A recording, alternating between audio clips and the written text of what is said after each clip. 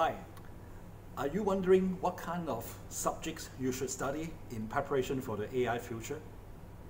Are you a parent who care about your kids and you want to find out what kind of subject they should study?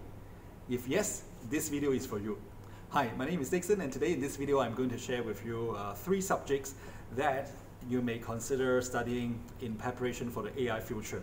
Now, why understanding this is important to you because with new technology coming into the marketplace, with rapid developments in AI, in different technology, you may feel a bit confused on like what exactly are the ideal subjects, right, for you to study or for your kids to study. So in this video, I'm going to share with you a couple ideas. And there are actually 3 subjects you may consider to study, and these are actually from an Economist called Patrick Watson. He wrote an article about like 3 subjects that you should consider studying, right, in preparation for the AI future. Right? So let me share with you one by one what are the subjects.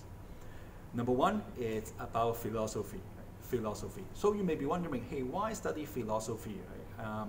The reason is simple, right? Because you can't predict the future, right? You can't predict the future. But if you can master the cognitive skills of handling all these different abstract concepts, if you can develop some philosophical thinking skills, right, it will help you to navigate in the uncertain future, right? So number 1 is about like study philosophy.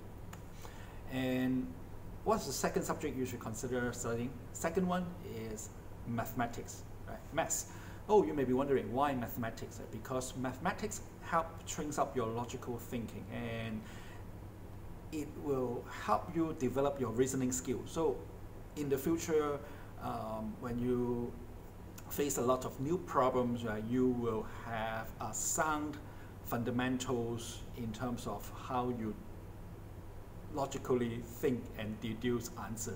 So maths is a strong fundamental skill, right, towards the AI future.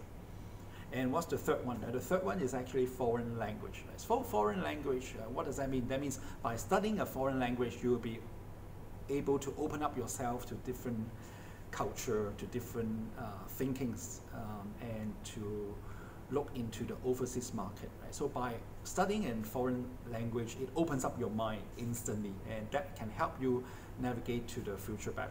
Right? So in summary, what are the 3 subjects you should consider to study?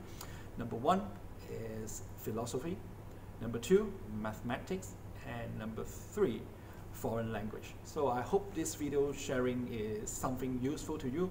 Now you may be wondering, then how about coding and programming? Okay, coding and programming, of course, is a relevant skill, right? But you can pick it up quite easily, right? If you put in hours to practice, to drill, right? But in terms of the like as a subject, I think you should study maths, philosophy, and foreign language, because all these subjects take a longer time to develop. So if you like this video, make sure that you share with your friends and colleagues. Once again, this is Dickson. Embrace the future. Embrace those subjects. Thanks.